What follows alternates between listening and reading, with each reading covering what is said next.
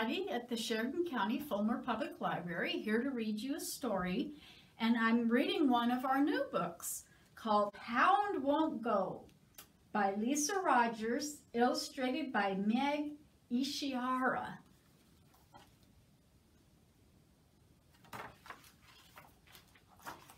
Light flashes, hound dashes. Nosy hound sniffs ground, finds a spot he likes a lot. Uh-oh, hound won't go. Hound stops, hound plops. Light switches, hound itches. Traffic delay, hound's in the way. Time to go, hound says no. Drivers frown, hound lies down. Try a treat, hound won't eat. Tug the rope, hound says nope. People stare, horns blare. Does hound care?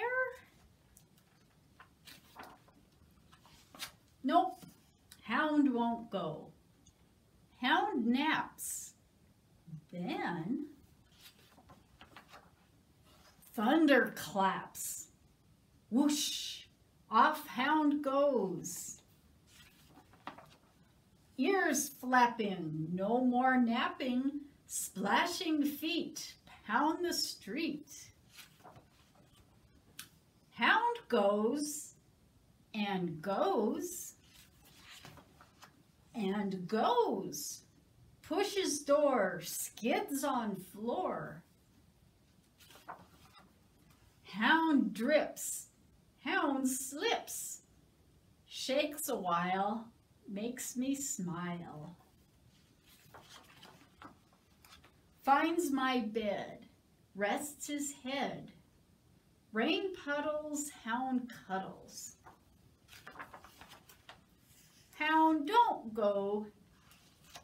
And that was Hound Won't Go.